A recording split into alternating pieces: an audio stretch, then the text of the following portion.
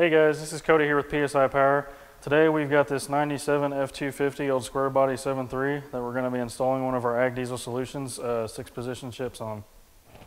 So as you open one of our boxes, what you're going to get is the 6-position switch to control the chip. You're going to get the chip itself.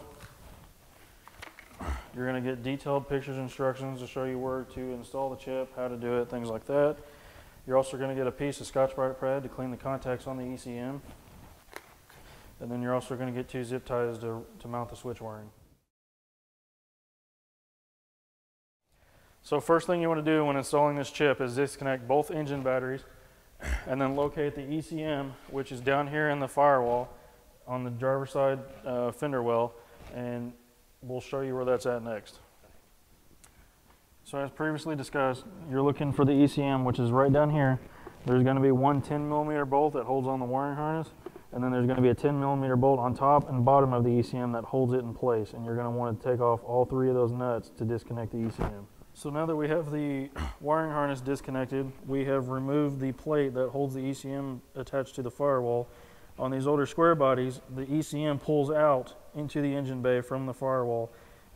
If you want to, you can either remove the inner fender liner, or you can just loosen it to where you can move it a little bit to help with the ease of getting down here to these bolts and things like that. But once you have all that disconnected, just take the ECM and pull it out of the firewall. So now that you have your ECM out, what you're going to do is you're going to locate this portion of it. You're going to take the perforated Scotch-Brite and you're going to clean off the contacts both on top and bottom. And you want to make sure that you get them really well. They're covered in what's like a conformal coating type material. So you want to clean all that off, and you're going to want a shiny copper-like looking color so you can insert the chip into the ECM. Now that you have cleaned the contacts on your ECM, now it's time to put the chip together and install it on the ECM. So what you're going to do is you're going to take your 6-position switch, take the connector, plug it into the chip.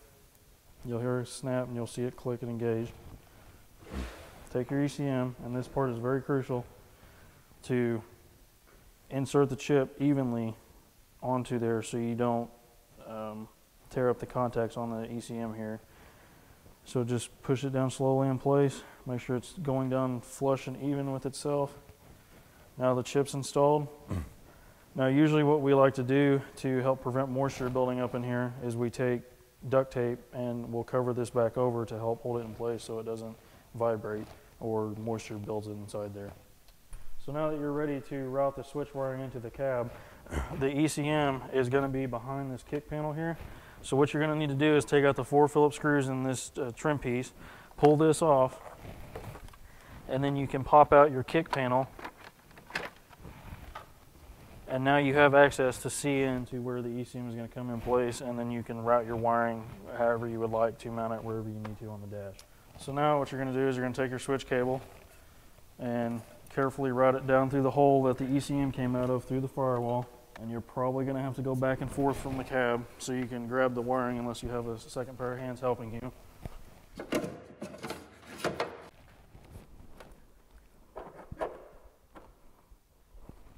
So now that you have the switch wiring mounted through the cab, you're going to want to put the cover back over the ECM, bolt it back down, go back and hook in the wiring harness to the ECM, and be sure to bolt it back down all the way to where it's fully seated. And so put the cover back over the ECM that bolts it back into place, the 2 nuts, the one on top and bottom. After you do that, move back to the wiring harness, connect it back to the ECM, bolt it down, make sure the connector is fully seated on both top and bottom, and then you can move into hooking your batteries back up. So now we're back in the cab to finish up this install. So what you need to do is take your wiring, and you can route it whichever way you want, however you want to mount the switch. Most guys will just route it up through here and drill a hole and mount it to their dash. On this particular vehicle, we're not going to do that.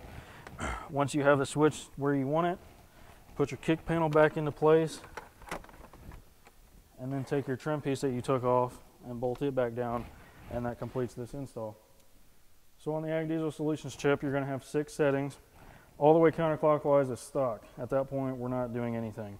Second setting is high idle. That's counterclockwise 1 to the right. Third setting is your 50 horse setting. Fourth setting is your 75 horse. Fifth is 100 horse. And 6 is the hot tune up to 140 horse.